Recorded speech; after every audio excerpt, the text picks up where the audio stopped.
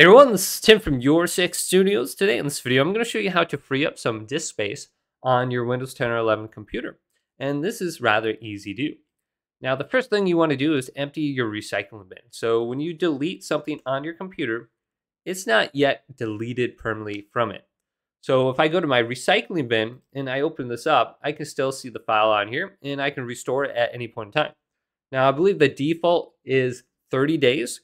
After that, it'll automatically be permanently deleted. So it's not quite deleted yet. So there is an option to empty recycling bin right here. Are you sure you want to permanently delete this item? We can go to yes. Otherwise, you can right click on the recycling bin and there should be an option right here. It's grayed out for me because there's nothing in it. Now let's go to the start menu and then go to settings. Then go to system on the left, go to the right, and let's go down to storage. Now we can see the breakdown of all the files on our computer with the amount it's using on the right and the free space available on the top. We could just select into here and we can see what is using up the most amount of data. So you can manage your documents. We can go to view documents right here and I can see everything that's in here. Otherwise, you can go to like installed applications. That's a little bit more straightforward. We can see the largest applications and we can simply just delete them or uninstall them. But the easiest things to do would be go to storage sense on the bottom. So we can see storage sense is turned on. Let's go to this and select it and make sure this is checked marked to keep Windows running smoothly by automatically cleaning up temporary system and app files. Then I have this automatically on when I get low. And I would run this every month at least. So usually by default, this would only run when you're low on disk space. So you want to turn this on and then you want to run it right now too. It says delete files in my recycling bin if they have been there for over a certain amount of time.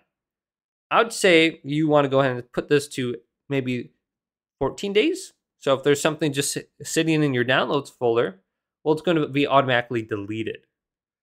Then we have delete files in my downloads folder if they haven't been open for more than 30 days. And this says delete files in my recycling bin if they have been there for over 14 days and 30 days is the default. So you want to go ahead and actually change this. The one on the bottom, it says for the downloads folder, this is actually never for the default. So you have something in your downloads folder, it's never going to be deleted. So this is an easy way to just clean everything up. So I'm going to move this to 14 days and then run storage sense. And you might be able to free up like maybe 10 gigabytes from your computer. And then we can back out here. And then we can go to the cleanup recommendations right here. And mine says delete the downloads folder right here. I have like 8 gigabytes in there, but there was other options for me too. And cleanup will also remove system files that are not in use. So I already did this, so none of those options are available for me, but I can click into here and it gives me more options like temporary internet files. I don't think I need to do that right now, but I can just run this right now and remove some files. So I'll save 1.2 gigabytes from doing this. Windows keeps a thumbnail of everything. Okay, so let's just remove this, go to continue, and it's purging. And then I should be good to go. And then I can back out. And then you can go to the large or unused files, and it's going to give you some recommendations like DaVinci Resolve's video editor. I don't think I've really ever used that. I could delete that. Then here's a picture or something I've never used, or it looks like a mini video. So there's some suggestions there. File sync to the cloud, unused apps.